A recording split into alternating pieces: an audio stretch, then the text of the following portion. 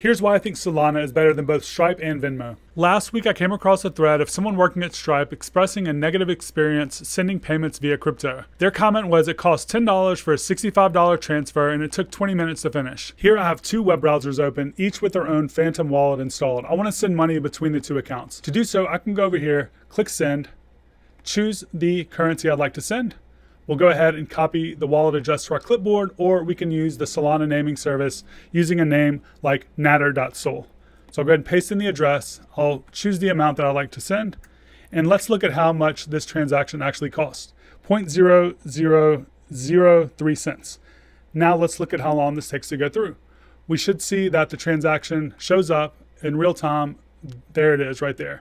Now, do I really think Solana is better than both Stripe and Venmo? Well, maybe in some ways, but maybe not in other ways. But I also don't think it's smart to talk in these broad generalizations and instead talk about trade-offs between different technologies.